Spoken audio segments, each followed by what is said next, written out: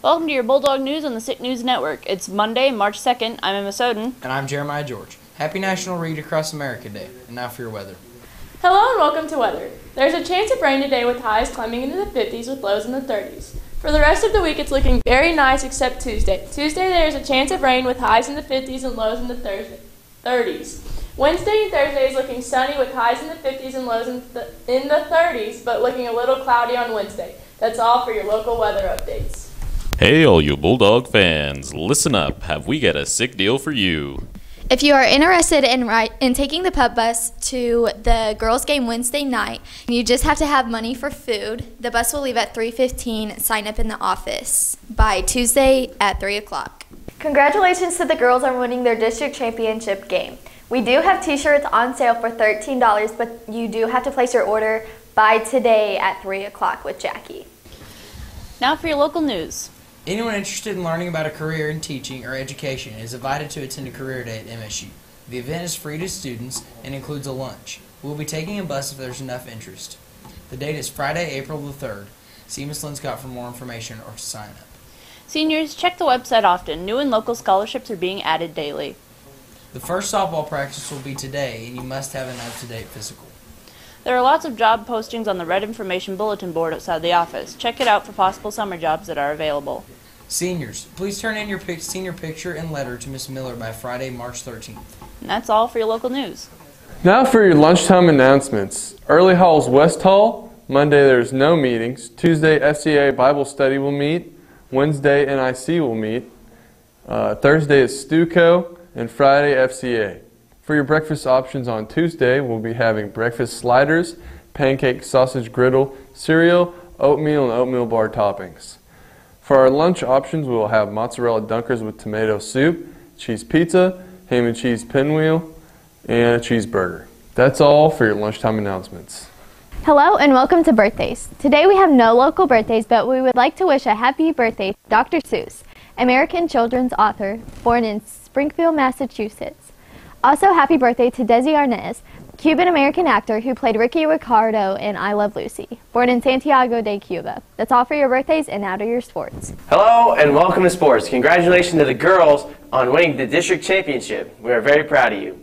Baseball and softball and track start soon, so keep an eye out for that. That's all for your sports, and now over your National Day. Hi and welcome to your National Day. Happy National Read Across America Day, or also known as Dr. Seuss Day.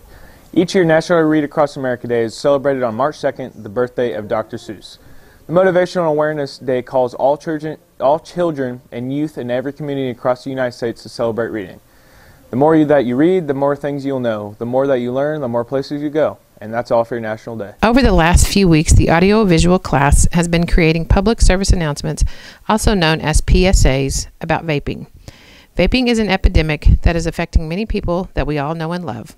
Because vaping is still relatively new, little is known about the long-term effects it will have on people's health. However, early research is not favorable. This week, we will be airing public service announcements on the SICK News. Please pay close attention to each one. Next week, you will be voting for which one you feel sends the best message to stop vaping. We know these PSAs will not change everyone's mind about the dangers of vaping, but we hope that they will at least make you stop and think about all of the harm you are doing to yourself, as well as all of the unknowns still out there you may not encounter until you are older. Thank you for your time.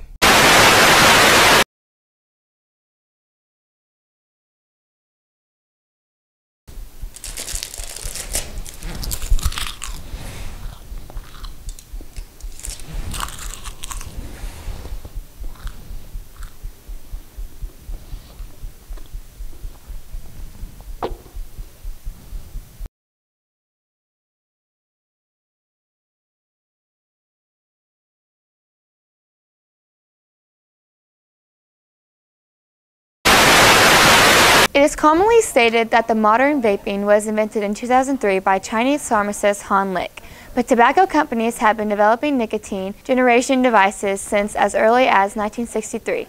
As of 2018, 95% of e-cigarettes were made in China. Most vapes contain nicotine, the addictive drug in regular cigarettes, cigars, and other tobacco products.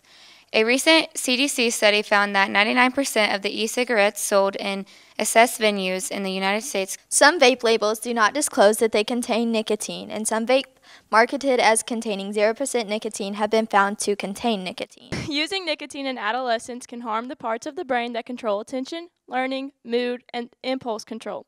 Each time a new memory is created or a new skill is learned, stronger connections or synapses are built between brain cells. Young people's brains build synapses faster than adult brains. Nicotine changes the way these synapses are formed. Learn anything new about vaping? I learned that it can really harm you until the age of 25. So moral of the story is stay safe and don't vape.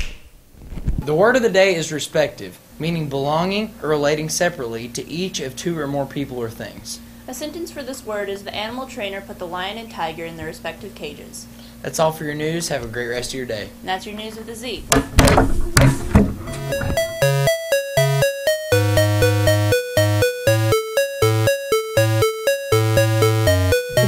Now for your random fact of the day. Dr. Seuss was the first person to use the word nerd. He wrote it in the book If I Ran the Zoo about a white-haired and red and yellow sourpuss.